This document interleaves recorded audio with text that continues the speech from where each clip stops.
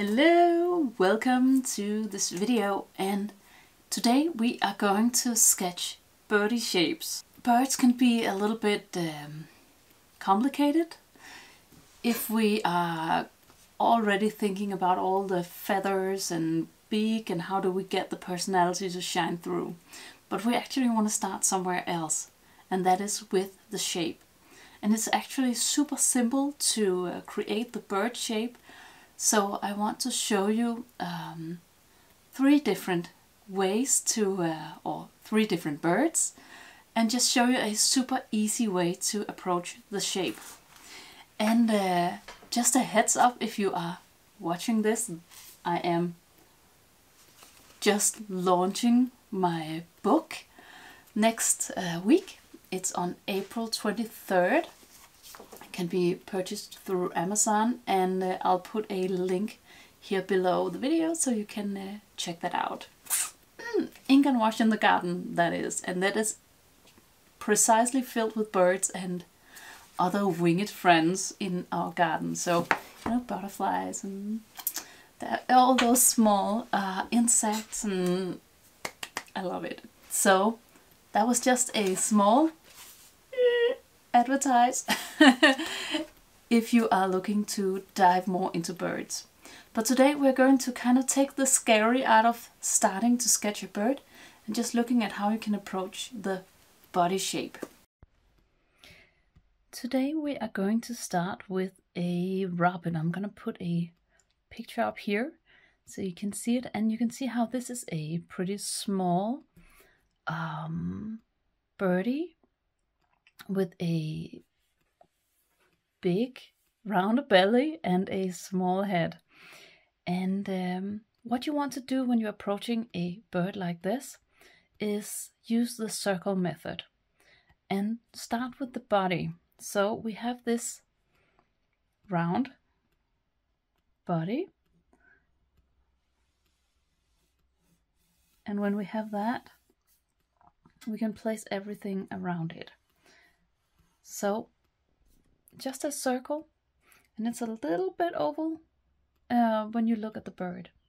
And then you have one more circle, and that is the head. And the head is actually pretty close to the edge of the belly here, but a little bit here inside. And then we can just put a head on it here, also a circle. There's not much of a neck here, so almost try to keep the circle inside of that body circle here, and that is it. Then you can combine the two with a neck, or a throat, and a neck here behind. And the throat is often curved inwards, and the other one, the neck, is curved outwards. But always look at your reference to figure out which way to use. And then you can add all those features like the beak, not that big, the eye, and of course feet and a wing. But always start with that first circle to kind of give us that idea of the body shape. And of course there's a tail as well. I'll put that in. So, and that should be longer. Yes. So of course this is very, very rough, and it is a little bit choppy. You can always adjust it if you want to kind of tweak it. But when you are getting these two circles and the throat and neck, it's a lot easier to place everything else. I'll take another one, and that is this beauty here. I'm not sure what bird it is actually, but it is really, really pretty and colorful. And we're going to approach it in completely the same way, even if it is angled to look at the right. So you are starting with the body, looking at how you can shape this as a kind of a circle. So just doing this is more like an oval. So we have something like that.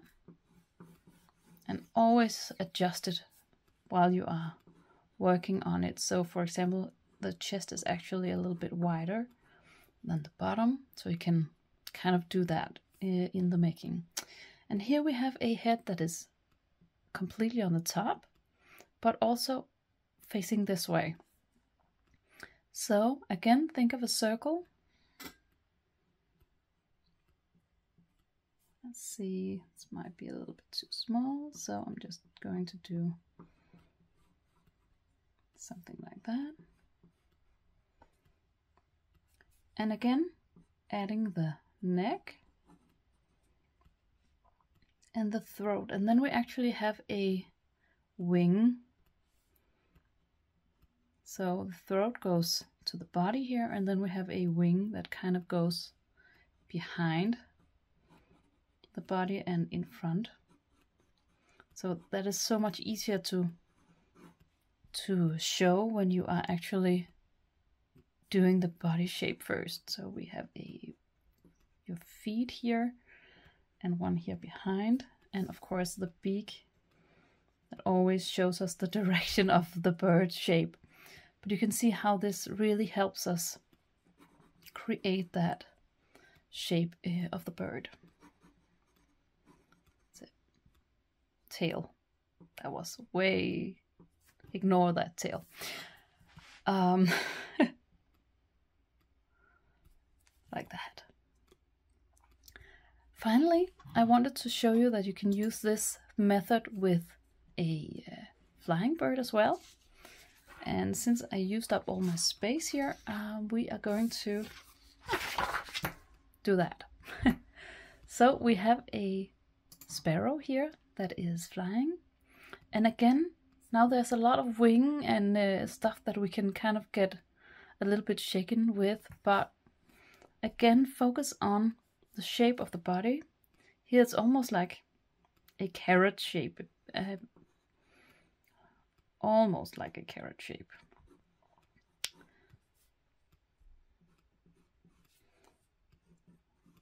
Like that.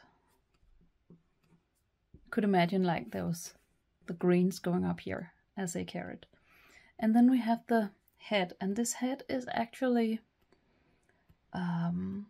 tilted a little bit, so it's looking to the right.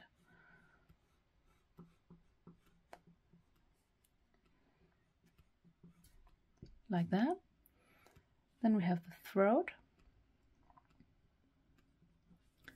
and the neck. Again, going inwards and outwards a little bit.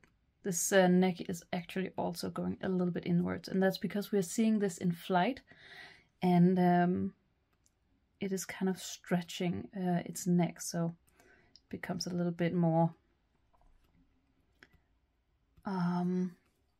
it becomes longer like that. Then of course we have the wings, and here we can't really think in circles, but we can think in triangles. And this triangle here at the top will start here around the neck and end almost at the bottom. We can see that there's this bottom part of the carrot actually has the tail going out here. So a little bit above that we have the wing part, and then you can kind of create your triangle, and instead of a right line there, you can just create it, make it curvy, and you got something that will look a bit like your wing. And then of course you can adjust it so it becomes more to your liking and looking more like your bird. So for example, this line would not be a straight line. It actually curves a little bit, something like that. So this is just, of course, the beginning as a way to approach this. And here on the bottom part, you can do the same. just see where does it start, and around here. Get your wing there and a circle, and that will be your wing there and your tail in the end.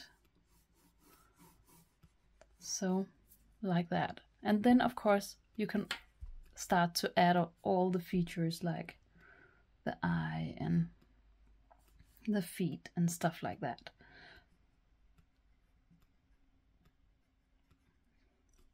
But this was a quick way to show you that it can be super easy to approach sketching birds if you start out with the main shapes of the body and the head. So just a very quick video on how to approach bird shapes, and I hope you will check out my book, Ink and Wash in the Garden, where you can find a lot more watercolor birds. It's line and wash, so really wonderful. And that is it for today. Have a wonderful day, and I will see you around.